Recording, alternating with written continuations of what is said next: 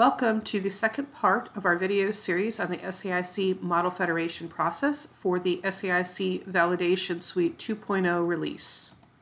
In this video, we'll be focusing on the top half of the Model Federation process as it is described in the SAIC DE Model Federation process model in the activity diagram in the Key Views package. Before we go into the steps, let's talk about the legends. The shading of the steps indicates which model or tool the step should be performed in. The different models and tools are described in detail in the block descriptions table, also located in the Key Views package, but we'll do a brief overview here to aid in understanding of the steps. A federated model in the SAIC Model Federation process describes a model which contains the content that we want to federate. So for example, in a system of systems federation, a peer model would be a system. In other examples, you might have separate subsystems model that you are federating into a system model. These peer models in our examples, which we are providing, are the smart hub, the smart TV, and the smart stove in our system of systems. A library is a model that contains a set of model elements which are shared amongst all of the different models that are in the federation and aids in the model federation process. The federation model is the top-level model in our federation, which contains content from all of our federated models. In our example, that is a system of systems model that describes how our various smart systems interact with each other. Profiles in this case include the SAIC profile and the SysML profile, but can include any other profiles that you want to use in your project. Some of our activities do occur directly in Teamwork Cloud or include cross model management activities that don't happen in any one individual model. And finally, we introduce the concept of a micromodel. This is a model that is created specifically when a peer model, for some reason, cannot be included directly in the federation model. We'll go over the circumstances under which that occurs and the contents of the micromodel when we get to those steps in more detail. In addition, icons that are attached to the different activities indicate who is responsible for performing a particular step in the process. Peer model owners are those that own the federated models themselves. They have authority over that content. The model federation owner is the person who owns the federation model and is responsible for the overall model federation effort. And our model manager has permissions on Teamwork Cloud to set up user groups and conduct various types of activities that don't occur in any individual model, but they have higher level permissions such as administrator privileges. For this process, details on any of the specific steps are provided in the process steps descriptions table anchored on this diagram and also located in the Key Views package. We begin by setting our environment access permissions. This sounds pretty simple, but in model federation, this can actually be quite complicated to determine governance and who is allowed to see what. It's really important that everybody can see the library and can see any profiles that are going to be directly used and distributed through the library. But permissions to the different peer models and the federation model can vary widely depending on your usage. Once we have our group permissions and accesses all set up correctly, we can start adding models to the Teamwork Cloud with the correct access permissions.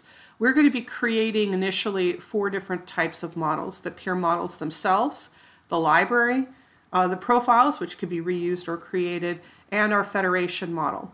Once each of those are in place and the access permissions are correct on all of them, we can start adding usages.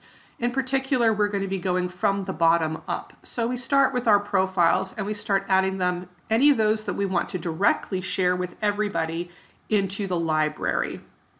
If there are profiles that are necessary to model federation but are not necessary to everybody, those can be added directly to the federation model. And likewise, any that are specific to a given peer model but are not necessary to share with everybody can be added directly to the peer model. Do keep in mind that peer models that are going to be directly used, which we'll go over in a moment, in the federation model, any profiles that are loaded in that will be exposed to the federation model as well. After we have our direct profile usages in place, we need to make a key decision. For each individual peer model, is it appropriate for direct usage in the federation model? A model which can be directly used in the federation model has to have several characteristics. First of all, it needs to be in the same style as the federation model. If the styles are incompatible, then model validation will not work. Second, all of the content has to be appropriate for exposure in the federation model. Do keep in mind that when we're talking about whether a peer model is appropriate for direct usage in the federation model, exposing it to federation model will not necessarily expose it to the other peers who are developing content in the federation. That depends on the peer model permissions. But in some cases, many of the peers might have direct access to the federation model, in which case you could have peer-to-peer exposure. So, for example, if our Smart Hub developer doesn't want to share some of its internal model information with the Smart TV and Smart Stove developers, but they don't care if it's all exposed in the federation model, then it might be appropriate for direct usage. However, if the people who are developing the federation model should not have access to all of Smart Hub's data, then it is not appropriate for direct usage. Other content might become problematic when we're talking about whether a peer model is appropriate for direct usage in the federation model as well. For example, some models have a lot of reference models directly included in them that kind of explode the size of the model. They might have problematic profiles loaded in them. For example, if you're developing a SysML federation model and you load a model that has UPDM profile in it, it tends to do weird things with how connectors work that require sometimes a significant amount of fixing in the background. And so you might want to consider what the profiles in the peer model and other loaded information, not just the peer model's content itself, what impact those might have on the federation model. Our ideal is that every peer model in our federation is appropriate for direct usage. This is the simplest method that has the lowest overhead. So in this ideal, all of our models are in the same style. The content is appropriate to be exposed in that federation model. We don't have any IP or other distribution, concerns for that. And the peer model itself is a good actor. It's well constructed and it doesn't have any performance problems that would bleed up into our federation model. If that is true, then our next step is to add the library as a usage to the peer model and then add that peer model as a usage to the federation model. If we are not in that scenario for any reason, then we are in what we call the micromodel scenario. Our peer model, for some reason, either has to have information elided from the federation model or it's not in a compatible style, in which case the peer model owner needs to create what we call a micromodel, which is a very lightweight model that includes information, only that information which is needed to share in the federation model in order for federation to be successmol. In this case, the library is not added to the peer model. The peer model has the micromodel added to it, and the library is added to the micromodel. So we create the micromodel, we add library to micromodel, and then we add micromodel to peer model. And then once all of that structure is in place, once we have kind of our micromodel sitting off to the side of the peer model, we can then add the micromodel as a direct usage in the federation model instead of the peer model. And we'll iterate through this process until all of our peer models, whether directly or indirectly, are added to our environment and the correct usage patterns are set up. As each one is set up, we can start adding content, but we'll go more into content into the next video. Let's look at a couple of illustrations of what this process creates for you. First, we're going to talk about two different scenarios. One where at least one peer model was appropriate for direct usage in the federated model, and one where all of our peer models required a micromodel. This IBD illustrates the usage pattern. In this case, we started with one or more profiles that are added to the library. Again, one of these for our example is going to be the SAIC validation profile. We did not illustrate, but again, profiles could have been directly added to the federation model and to any of the peer models that required them directly. Then the library has been added to each peer model that is going to be directly used in the federation model and to every micro model. Note that my peer model, which is unusable directly in my federation model for whatever reason, does not have any usage pattern to the federation model. Instead, it has a usage to micro model, which has the usage to library. So you can see that my unusable peer model does have access to library for some assets that it might want to use in any of the profiles that are in micro model, including the validation suite as it exists. And it also has access to the micro model that it is paired with here.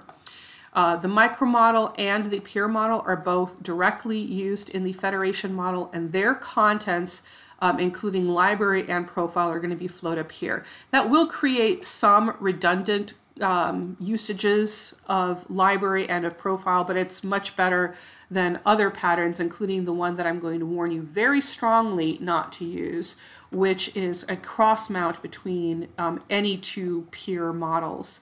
The issue that we see happening often is that usually peers in a system of system or in some sort of a federated model will have at least some interfaces with each other. So in our example, you know, our smart TV and our smart stove are both going to interface with our smart hub. So in the smart TV model, they're going to want to show how they interface with smart hub, and smart hub is in their model is going to show how they want to interface with smart TV. Obviously, we want those interfaces to be the same. And so a strategy that some people use is they would cross mount the smart hub with the peer. Basically, smart TV would have a usage of smart hub and smart hub would have a usage of TV. That creates a cyclical usage pattern that basically creates really problematic performance problems. You know, we don't ever do that in our model federation strategy. Instead, both of those models have access through library, and they would have that whether they are an unusable peer or a peer through this model federation process. And there's going to be a surrogate in library that they are going to use to build those interfaces. We'll go into detail about how that works in the next video in the series. The important thing to understand here is that there is no need to add direct usages between peers. Peers understand each other through library. So this tree structure creates no cyclical usage patterns. It works from bottom up, from profile to library to either peer or micro model to the federation model. And any models that for some reason cannot be used in the federation model are held off to the side with no direct usages.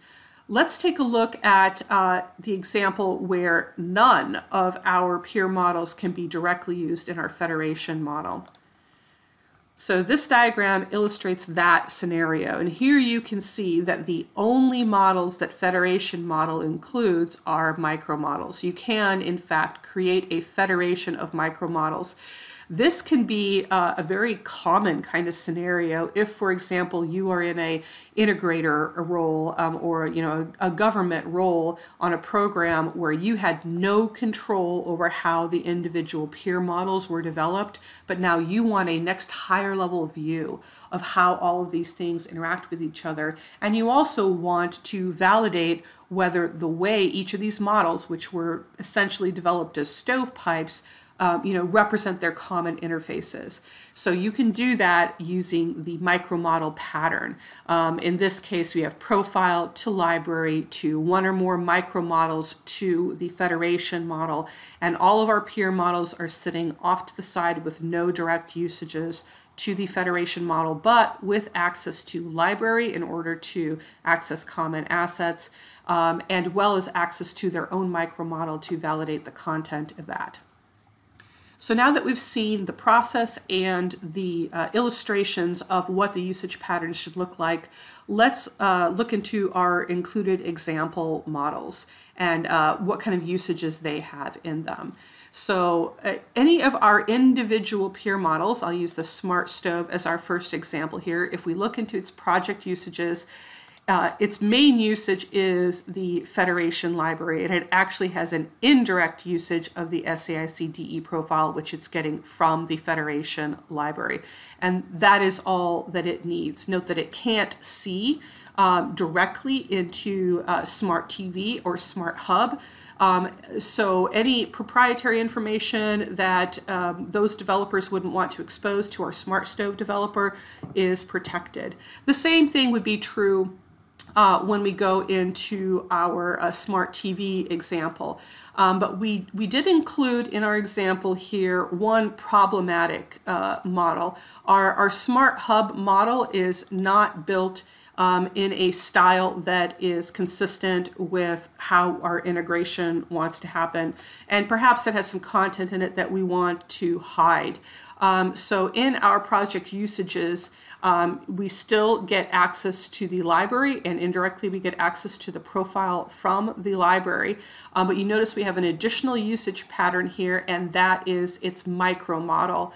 And this will allow us in the follow-on steps to do validation of our micro model against our model. So there's an additional usage if you are a model that is considered unusable in a federation, and that is to add the micro model to your model. And finally, let's look at our system of systems model. And here you can see that I have directly used my Smart TV, my Smart Stove, and my Smart Hub micro model. Note that the Smart Hub regular model is not anywhere in my usage tree here. I also have indirect access to the library and to the SAIC DE profile, actually from all three of these models. Note that when I am at this level, the version of profile and the version of library that I have, and this is just the way that Teamwork Cloud works, is going to be the earliest version that any of these three models have in it. So updating models is going to be really important to the strategy, and we're going to talk more about that when we get to validation and to content development. Before we close it out, I will just share one more view back in our federation process, just to illustrate once again that top level model, which in our example is the system of systems model. You notice had direct access to the micro model and to our two good peer models and library and profile, but it did not have any access again to our unusable peer model, which was the Smart Hub. But it did have access to information about Smart Hub through its micro model. We'll continue on into the next video describing how we add content and how we apply validation, which is really the key to how all of this works. Thank you.